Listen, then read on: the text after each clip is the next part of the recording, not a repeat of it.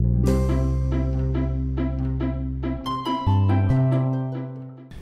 everybody, my name is Sheridan and I work at the Long Beach Public Library. I'm here today to show you how to make 3 different popsicles that you can make from home to keep you cool all summer long.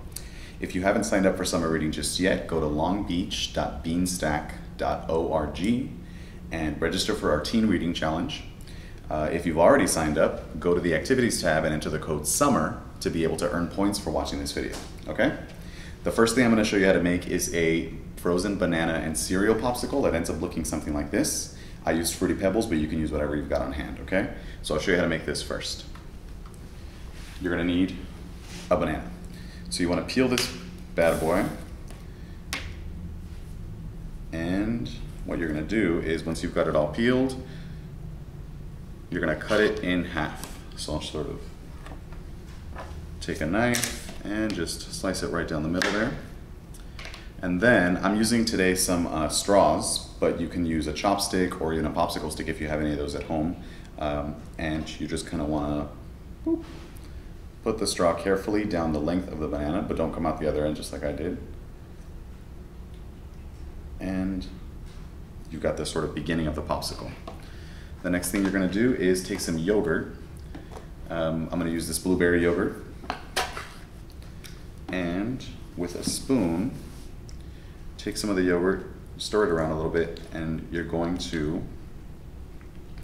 coat the banana with the yogurt. This takes a little practice, it takes a little while, you might make a little bit of a mess. That's okay, because you're gonna clean it up too, right? And you're just gonna, put some yogurt on the banana. You want to get a pretty good even coating because the yogurt is what's going to make the cereal stick to the banana. And so just do your best, get a good coat of yogurt on it. Down the length of the banana there. Got that there. Cool. I'm going to get a Tupperware and some cereal. And so I'm using Fruity Pebbles, but you can use Cocoa Pebbles, or if you have larger cereal bits, you can also break them down with like the end of the spoon, and just kind of make them smaller so that you can use them to coat the banana. Then what you're going to do is kind of just dust these over. You want to do this over a bowl or over a Tupperware like this so that you don't get cereal everywhere. And you kind of just keep working on it until you end up with a banana that's coated in cereal. You can even just kind of put them in the bottom and roll it around a little bit so that you end up with a nice popsicle that's covered in cereal. Once you do that, you put this on a plate or a tray and you throw that in the freezer, let it sit for a little while, and you're gonna end up with a nice cool frozen banana cereal popsicle, okay? If you wanna get creative too, you can also use, for example, things like chocolate syrup on it, and then that way you've got a nice chocolatey, popsicle, or you can also use chocolate cereal or even peanut butter, really kind of whatever you want to do, you can do it, okay? So that's kind of how you make the first one. The second one that we're going to make is you're going to need some little Dixie cups like this, unless you happen to have a popsicle maker, one of those molds at home, but a Dixie cup will work just fine. And so what we're going to do with this one is we are going to layer in yogurt and fruit. So you'll see that I've got some yogurt in here. You can do flavored yogurt or you can do plain yogurt like I've got here, really whatever you want. And you're going to put in a little bit of yogurt, and then here I've got some blackberries. And you're going to put in a few of those, and then using the spoon you're going to smash them up so that they release the juice and they break down a little bit. And then that way what that's going to do is it's going to color your popsicle. And you just kind of keep putting in yogurt and some blackberries and just kind of layer them on top of each other. And so you just keep smashing them a little bit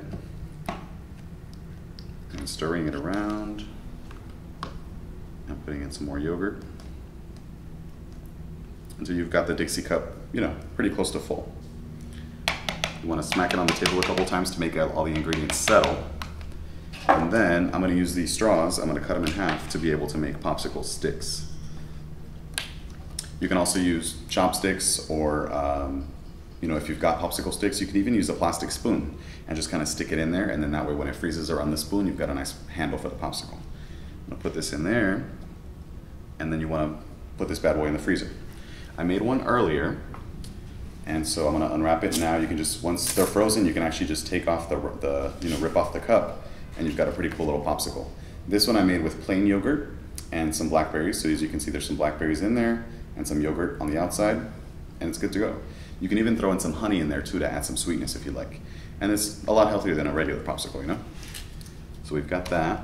And the last one I'm going to show you how to make is a cucumber and tajin popsicle. And this reminds me of when I was a little boy and the paletero would come and he always had paletas de pepino, which is, you know, cucumber popsicles that were a little bit spicy. So for this one, what I did is I made a cucumber and lime mixture. What I did is I took 2 cucumbers and I peeled them, cut them in half lengthwise, and took out all the seeds with a spoon. I put those in a blender along with the juice of 4 limes and a couple of tablespoons of agave nectar, or you can also use simple syrup. And I blended it up, and then that is this. So this is going to be the base for our popsicles, okay? You're going to need some of this stuff, along with a Dixie cup and a little popsicle stick. This is half a straw that I just cut in half, or you can even use a spoon, okay? So what you're going to do is I'm going to take some cucumber, and I'm going to carefully cut it so that I'm taking off the peel. And then you're just going to dice it into little tiny squares. Doesn't have to be perfect as long as they're tiny, you know, and then that way you can sprinkle them into your paleta and you have little chunks of cucumber in there. Makes it kind of taste better.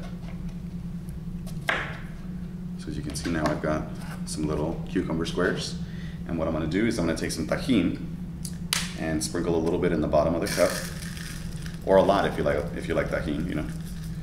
And then I'm going to sprinkle some of these cucumber bits in there and kind of mix it around so they get covered in the tajin.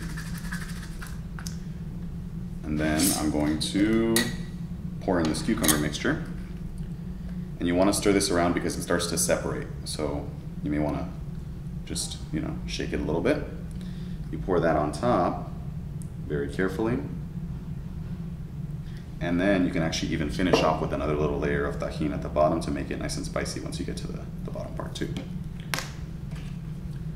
And give it a little stir. Put this popsicle there, stick in there, and then you throw this bad boy in the freezer. If you make a bunch of these, you can put them in a tray or in a plate and then put them all in the freezer at the same time, okay? So that's that one.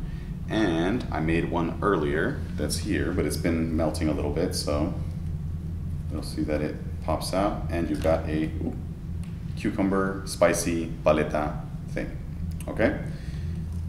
And that's it. Thanks for joining me today. Hopefully you can make these and get creative with them too.